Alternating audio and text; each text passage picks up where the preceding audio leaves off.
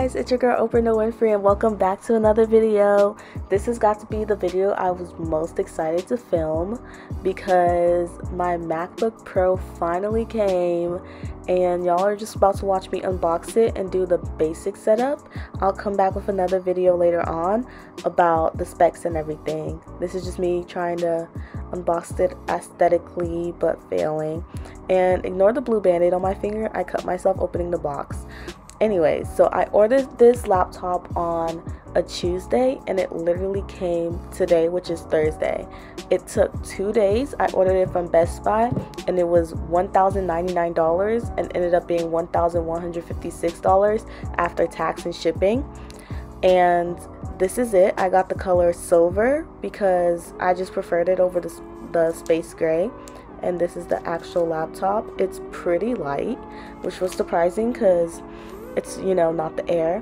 And we're just gonna go through the boring stuff first. So this is the little information that comes with all Apple products, and the Apple stickers, you guys, are silver. It is so cute. I love it. And there's the pamphlet, which I will probably be reading because this is my first Apple laptop, and I was surprised by how big the charger was. It's hefty. And the cord, which has 2 of the same heads, which is really weird. Okay, now onto the fun part. We're gonna take the plastic off the laptop, and honestly I tried to make it aesthetic again, but I did it wrong, but that's not the point.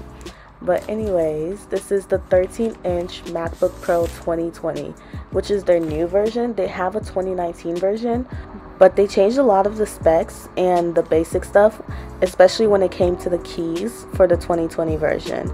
So this is just me opening it up, and you can open it with one hand, which is so impressive to me.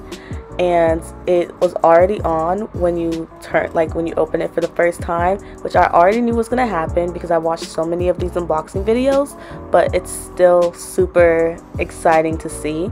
And this is just the laptop up close. It's so pretty.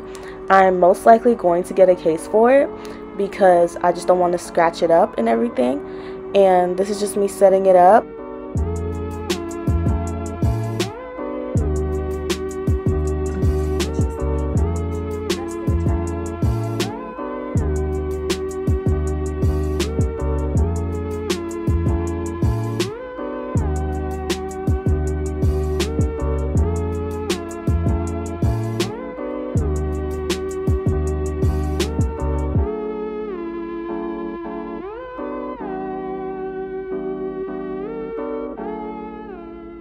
So the difference between the MacBook Pro and the MacBook Air are basically just the touch bar that you can see at the very top row, and the fact that the MacBook Pro is much better for editing. I've heard from many people that when they are editing with the MacBook Air, it crashes or it's just slow. So if you're going to be using your laptop for basically just everyday activity, or just for school or anything, then the MacBook Air would probably be best for you. But if you will be editing or taking pictures and videos and everything, then I suggest the MacBook Pro because it's just going to be more durable and it's just a better laptop for that type of content.